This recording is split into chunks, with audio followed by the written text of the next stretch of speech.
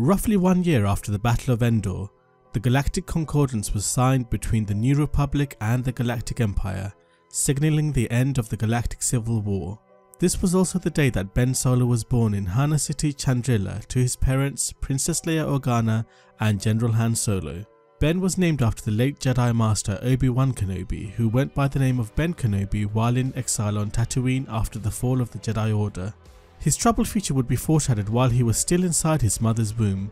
Feeling him through the Force, Leia likened him to a living band of light that sometimes dimmed and was sometimes thrust through with a vein of darkness. Growing up, Ben would often feel neglected by his parents, with Leia becoming a respected senator in the New Republic and Han Solo finding himself torn by his nature and unable to stay in one place for too long. Taking after his mother's side of the family, Ben proved to be Force sensitive and would eventually begin training on the ways of the Force with his uncle Jedi Master Luke Skywalker. It was hoped that this new generation of Jedi would eventually restore the fallen Jedi Order. However, Ben was unaware that he was the grandson of the Sith Lord Darth Vader. Sensing similarities between her son and Darth Vader, Leia hoped that Luke's training would help Ben. She planned on telling her son about his heritage eventually, and explained that, in the end, Vader was redeemed and that the light inside of Anakin Skywalker had returned. Unfortunately, Leia would not get the opportunity to be the one to tell the truth to her son. Instead, the truth of his mother's parentage would be revealed to Ben publicly in the Galactic Senate. With his feelings of abandonment heightened, Ben was targeted by a powerful individual named Snoke, who recognized the inherent Force potential within him. Snoke was the Supreme Leader of the First Order, which arose from the ashes of the Imperial remnants that had retreated into the unknown regions at the end of the Galactic Civil War. He saw Ben as a focal point between the light side and the dark side of the Force, an ideal embodiment of a Force warrior.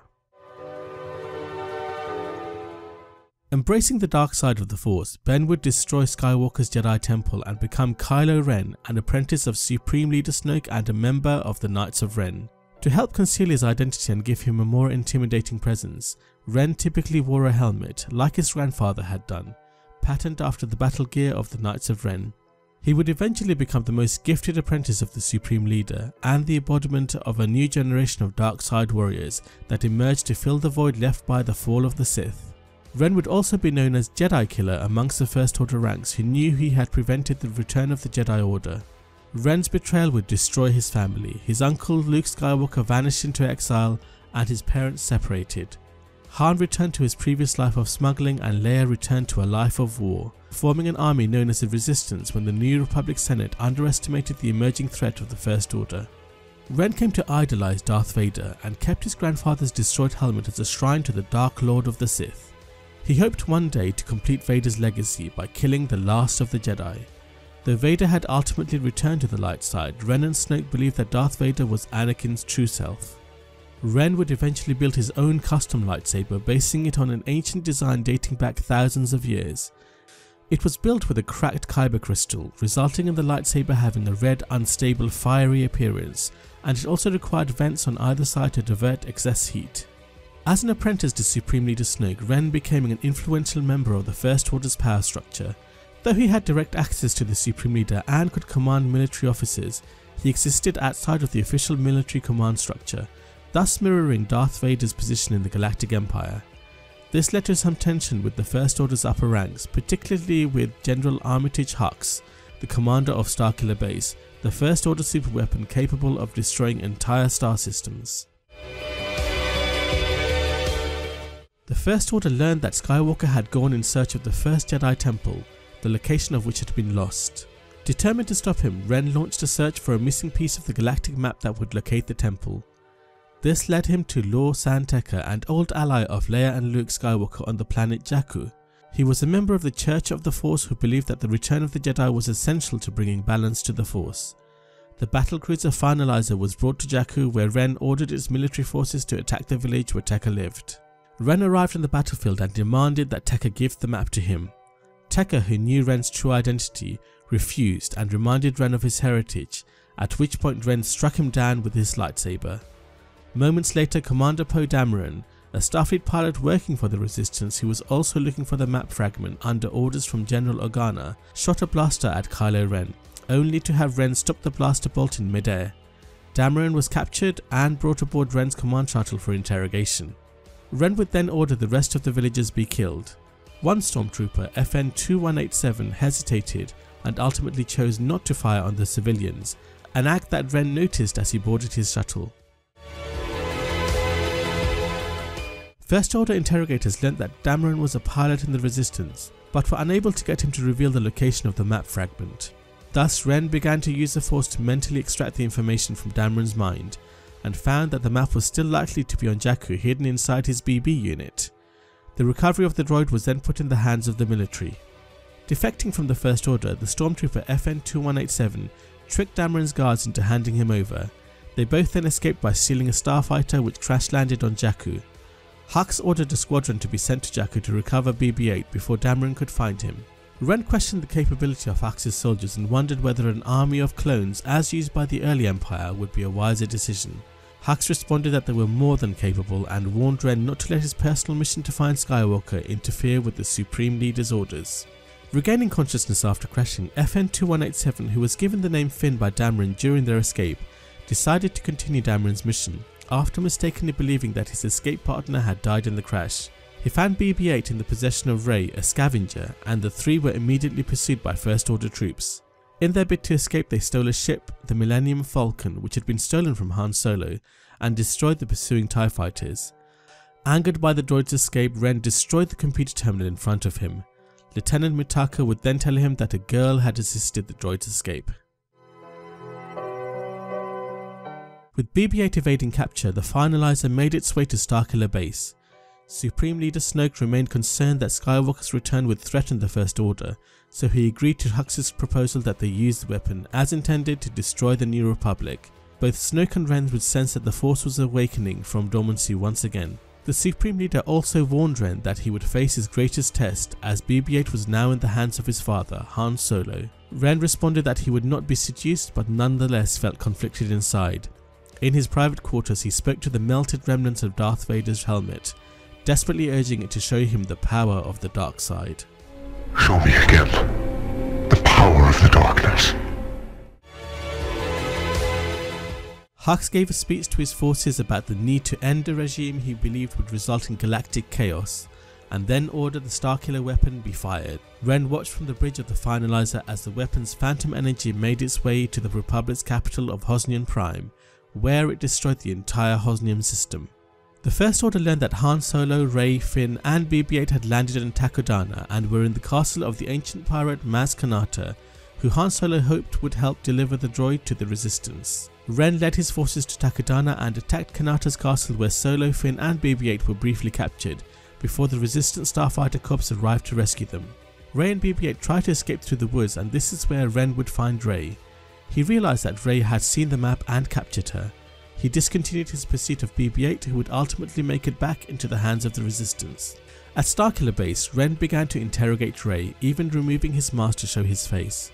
With Rey not complying to his request for information on the map, Ren began forcefully probing her mind using the Force.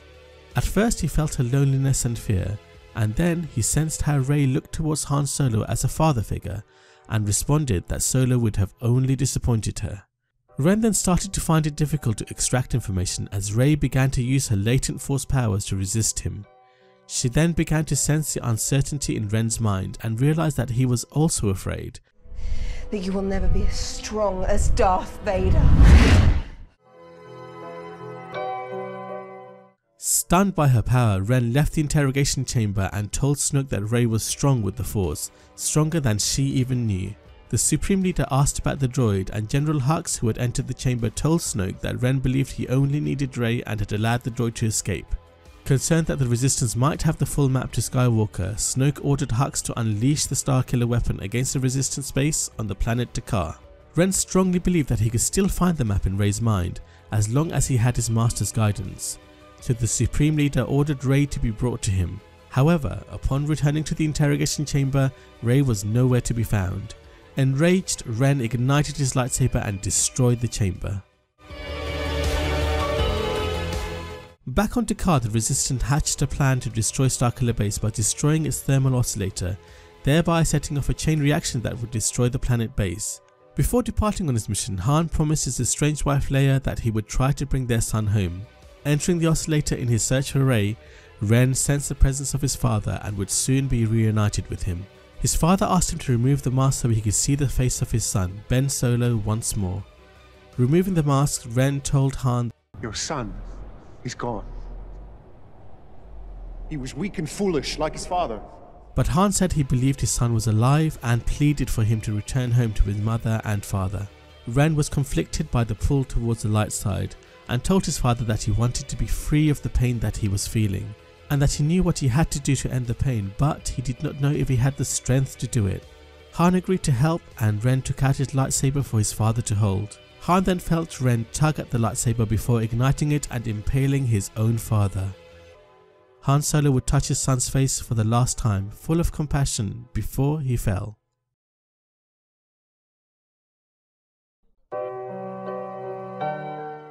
Witnessing the loss of his close companion, Chewbacca fired a shot from his bowcaster and hit Ren in the side, seriously injuring him. He then ignited charges that he and Han Solo had set throughout the oscillator, causing explosions that breached the oscillator, thereby allowing Resistance pilots, including Poe Dameron, the opportunity to destroy it. Rey and Finn, who had also been in the oscillator, ran out into the woods to escape on the Millennium Falcon, but found themselves confronted by Ren, lightsaber drawn. He used the Force to throw Rey into a tree and knocked her unconscious. Left alone, Finn ignited the lightsaber that had been given to him for safekeeping by Maz Kanata, a lightsaber that had once belonged to Luke Skywalker and to Anakin before him. Seeing the lightsaber, Ren demanded that Finn give it to him, but Finn resisted. In the fight that followed, Ren would fuel his anger and thus his power by continually striking his bowcaster injury. Although Finn would land a single blow on Ren's arm, Ren disarmed the former stormtrooper and ended the fight with a lightsaber blow across Finn's back, which dropped him to the ground. With the duel over, Ren attempted to use the Force to draw his grandfather's lightsaber into his hand. It flew from the ground, but instead of going into his hand, it flew past him and into the hands of Rey. Rey and Ren engaged in an intense lightsaber duel, with Ren gaining the upper hand and telling Rey that she needed a teacher and that he could show her the ways of the Force. However, Rey began to channel the Force and use it to her advantage, turning the tide of the fight. Ren was disarmed and her blade slashed across his face, disfiguring him. With Ren's life at Rey's mercy, any decision on whether to end his life was taken away as a deep chasm formed between them as the surface of the planet began to break apart. The Resistance was victorious and the destruction of the oscillator had triggered the destruction of Starkiller Base. As the planet collapsed, Snoke ordered General Hux to find Ren and bring the Dark Warrior before the Supreme Leader so Ren's training could be completed. Soon after the planet's destruction, the Resistance pieced together the full map that Ren had been desperate to obtain. Rey, Chewbacca and R2-D2 would find the exiled Skywalker on Ahch-To, where she would offer Luke Skywalker his old lightsaber as a symbol of the only hope the galaxy had left, and the very thing that Ren had hoped to prevent, the return of the Jedi. Please like and share this video. For more things Star Wars and science fiction, please subscribe. For some personal stuff from me, find me on Facebook and Twitter. May the Force be with you.